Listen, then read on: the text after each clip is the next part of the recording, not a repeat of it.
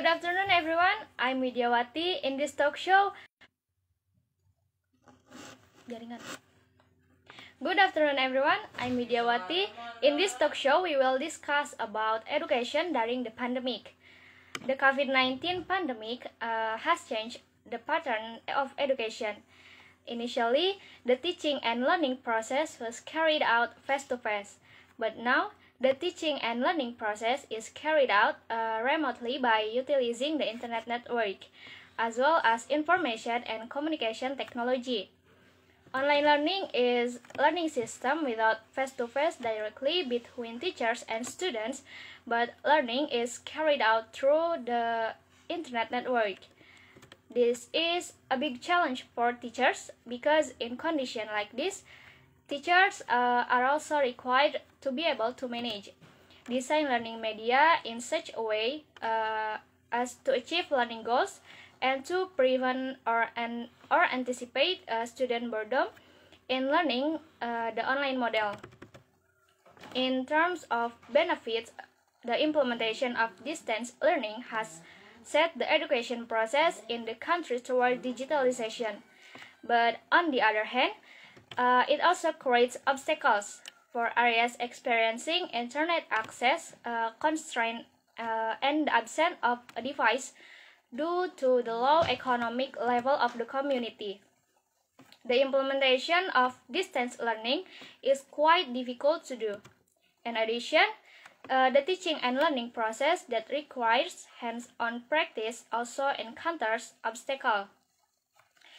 To find out more about online learning, we will present our guest star today, Annisa Nur Islamiati, as an education observer. Okay, Annisa, please come in.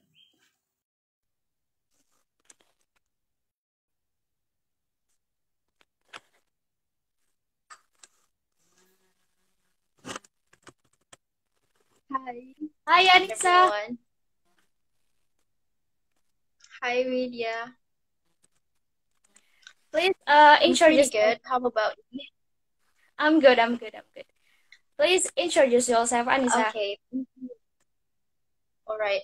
Thank you for the opportunity, Vidya. Let me introduce myself. I'm Annisa Nur Islamiati as an education observer or an education expert. Nice to meet you, Vidya. Okay, Annisa, as you know that our country is currently experiencing a COVID-19 outbreak which has changed everything, especially in terms of education, which was previously offline to online. Do you think that online learning is the best solution during this pandemic? All right. Thank you for asking me, Vidya.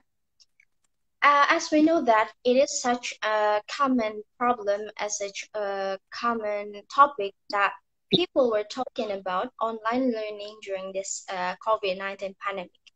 And if you are asking me that online learning is the best solution or not, I should say yes, totally yes. Why?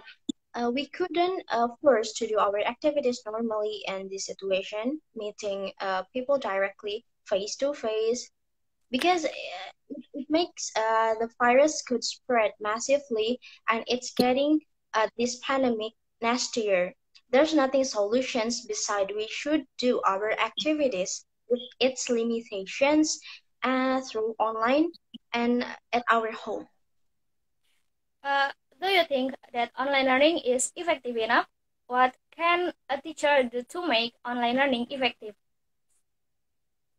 If I could say that this online learning isn't effective enough, but efficient enough. Why? Because we know that online learning didn't take much our time to go outside, to go to the school, to go to the campus, and it reduces the transport costs and many more. So I say it is efficient enough. And why the online learning isn't effective enough? It is because it takes a lot of anxieties for the students, for the teachers, for the parents. And when the students are studying at home, they are not focused enough on what they are learning about or what they They are studying about what the teachers talking about, what the materials that the teachers deliver about. And there are a lot of distractions with whether they want to play the online game, they want to play outside with their friends, they want to scrolling the social media and many more. And there the students are getting lazy and easy to feel sleepy. And also the teachers worry about the material doesn't deliver perfectly, and the teachers have a limitation in teaching online because they're not prepared enough for that for this online learning. And also not all the parents are can operate the technology that well and cannot guide their children all the time because they also have to go to work. And the most problem makes this online learning is ineffective is internet data. The students and also the teachers have to pay more for the internet costs. Besides those things I mentioned, the teachers could make the online learning more effective by delivering the material more attractive, more fun, more interesting to make the students more excited and happier when they're studying like that. What is the most significant difference between online learning and offline learning? Of course, the atmosphere. Meet the friends, meet the teachers in class, talking to each other, laughing together, eating together, and studying together are the most wonderful thing and giving the students motivation to study in class. While if they are learning through online, they're just seeing the monitor, and that was such a horrible thing, you know. And they are lack of motivation because they feel bored, just sitting on that chair in front of the monitor day by day, which could be damaging their eyes. Of course, also the understanding about the material which is delivered by the teacher when they were learning in the class, and they will more understand it because they were looking to their teacher's explanation directly and immediately ask if they didn't understand about the material. Meanwhile, in online learning, it was different thing. Does this online learning cause the mentality of the student to be much changed? What impact did the student have? Yes, of course. Since they feel bored, tired, anxiety, unsafe, missing their friends at school, want to play together with their friends, and they feel restricted with those limitations. And those things could make their mental health and motivation to study is getting dropped. And the worst is it could make them depression. It would be getting worse if the parents and the teachers are not controlling and motivating the students to keep enthusiastic to study even though through the online learning.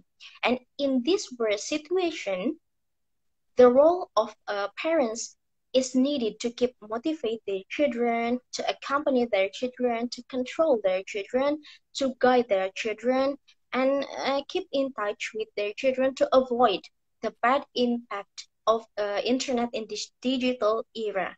As we can see that kids nowadays are lack of attitude as the bad impact of the internet. We found that children nowadays often say the necessary, the harass, the dirty words, and doing the actions that isn't allowed, and they feel that what they are doing and what they are saying is right, since they are not what is it?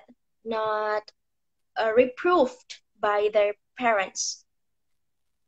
Can online learning like this develop student talent and interest without being accompanied by teachers? I wouldn't say that this online learning could detain the students in developing their talents and interests, because even though we now live in many limitations, we have to still make the students or the children evolving their talents and interesting interests, of course. They should be guided in developing their talents and their interests. We should facilitate them, give them a space, support what they like about, support what they want to do. Don't ever give them a pressure. Let them free, but we still guide them to make them still in the line, and they could still develop their talents and interests.